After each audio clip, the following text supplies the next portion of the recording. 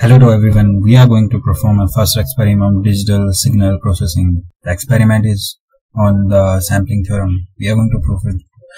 Now, what is sampling theorem? This is very important. Sampling theorem states that any analog signal can be represented in the sampled version and can be recovered from it if the sampling frequency fs is greater than or equal to twice the modulating frequency. That modulating frequency. Okay. So now we are having three conditions.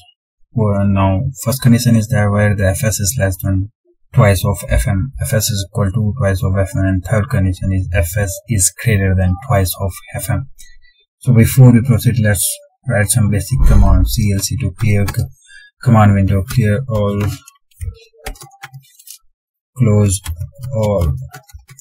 Now we require two frequency, modulating frequency and the sampling frequency. To make it easy, I am going to assume them. fm equal to 1 kilohertz.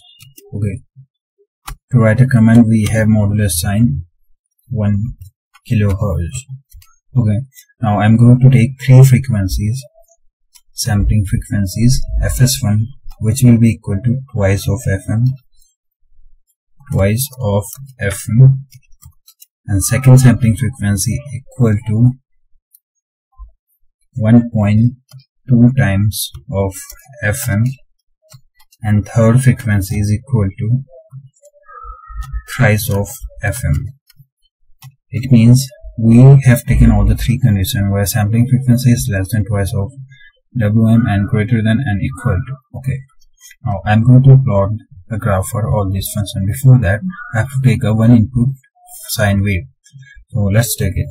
X equal to sine 2 cross pi 2 pi fmt. This is an input analog signal. This is an input analog signal. Okay. Now I am going to sample the signal. In order to sample the signal, we replace fm by n by fs. So we will get a sampled version. Y is a sampled version. We get it like this: sine equal to 2 cross pi cross fm cross n divided by fs. This is a sampled version. Here we have to give certain range for t as well as n. So giving it for t and n, t is equal to start from 0 and having an interval of 0.01 to 1. Okay. Similarly, we will take an index for n to represent a discrete signal. We start from -1 with an interval of 0.1 to 1. We can take it at any value, but it should be suitable to represent on the graph. Now we are going to plot these signals. We are having three total signals, so we are going to divide this plane into four parts.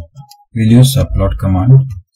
Subplot 2, 2, the first one. Okay. Now we are going to draw. First of all, we are going to draw the main analog signal. We will use plot command to draw main analog signal. X, comma. We are going to draw the main. In x-axis we have a time, in y-axis we have a value x. Now we will plot three different signals for three different value of fs. This will be the discrete signal. Make a copy 0 plus v, so 0 plus v for sampling frequency 1, for 2 and for 3.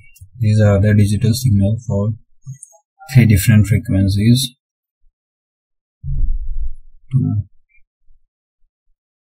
and this one is the third one. Now I am going to plot all these values, or we can say graph. So plus 2, 2, 2. In order to plot a digital signal, I will use stem n comma y1. So 0 plus v again CTRL plus V. This will be the third plot, this will be the fourth plot for sampling frequency fs3, n comma y2 and n comma y3, n comma y3. This one is the last one. Now we have plotted all the signals. Here this is the first one, this one second, this one third, this one fourth. Now I'm going to run it. So here we can see we got the output. This is the original continuous analog signal. This one is a discrete signal for sampling frequency twice FM. It is less than twice FM. It is for thrice of FM. So we have proved the sampling theorem. Now I'm going to show some extra feature in that. Now what are those? Sorry, here for this we can see some another thing, like we can use stem. Hold on, stem n comma y2. Hold on. This hold on is used to hold the previously come output. Here the output of stem is the previous output, so it will hold this value, and along with that value it will plot the next value to that is the plot value. Similarly we will do it for another few things, like for this stem n comma y3. Hold on. Okay, we have done it for this stem n comma y1. Hold on, plot